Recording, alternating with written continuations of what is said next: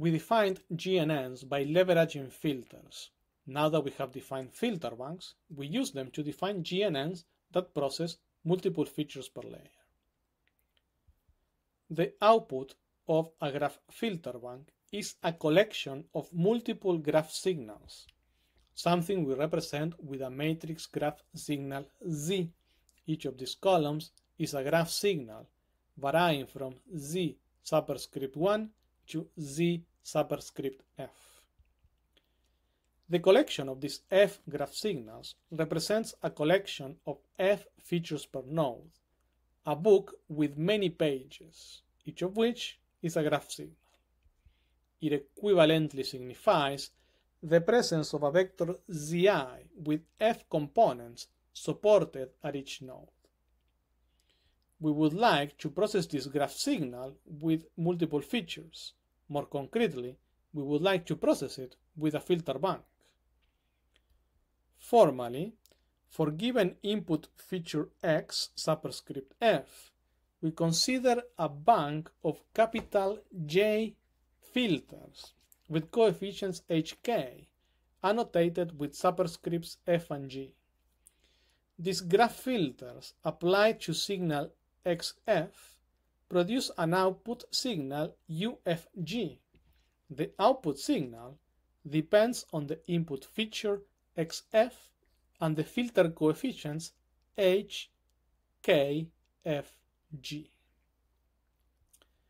Since we have a total of F input features, and each of them is processed with a filter bank containing G features, we have a total of F times G filters that are run in parallel to produce as many features. We call this structure a multiple input, multiple output filter, because we have both multiple inputs and multiple outputs.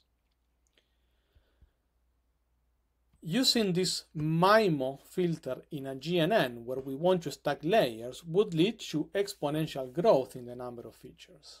This is not necessarily undesirable, but to exercise more control on the number of output features, we reduce the number of outputs to capital G by summing across input features for a given G.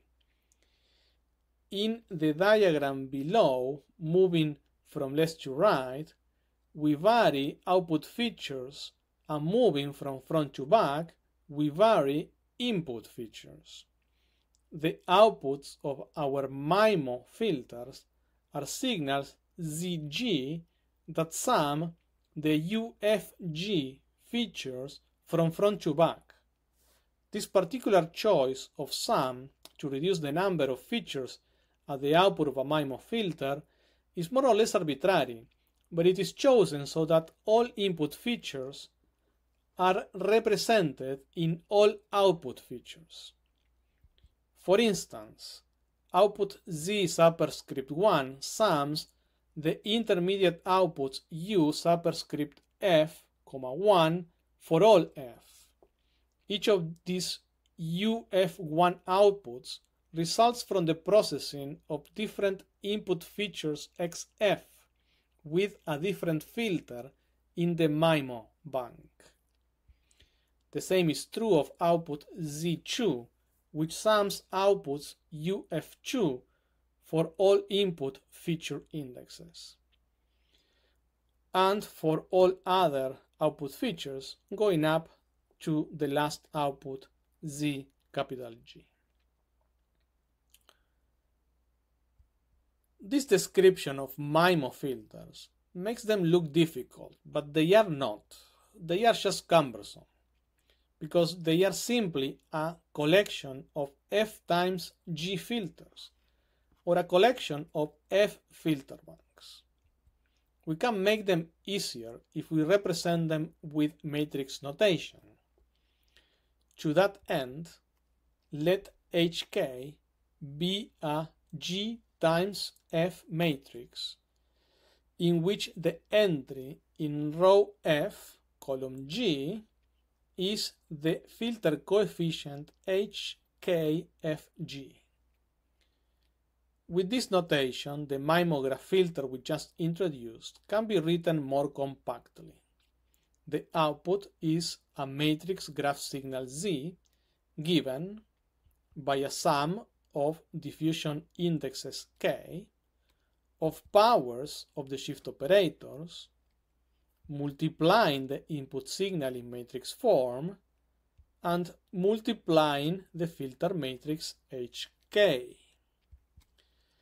This is a more compact notation for the MIMO filter, but it is equivalent. If you need help seeing that the definitions are indeed equivalent, just expand the matrices. When we do that, we see that the graph filter output CG has the same expression we covered some seconds ago. This is just algebra, there's no point in doing it here. What matters is the expression for a MIMO graph filter, in which an input matrix signal X with F features is processed to produce an output matrix signal Z with G features. The form of the filter is reminiscent of a polynomial on the shift operator S, in that it contains powers of this matrix. The coefficients of a MIMO filter are not a set of scalar lowercase hk, but a set of G times F matrices uppercase HK that multiply from the right. This structure is equivalent to a set of F filter banks with G filters each. The matrix representation of MIMO filters is convenient for implementations. The filter bank representation is convenient for analysis and understanding. In a story that should by now sound very familiar, we can build a MIMO GNN by stacking MIMO perceptrons. MIMO perceptrons which, in turn, we build by composing MIMO filters with pointwise nonlinearities. The procedure is the same we used to build a GNN out of a single input, single output graph filters.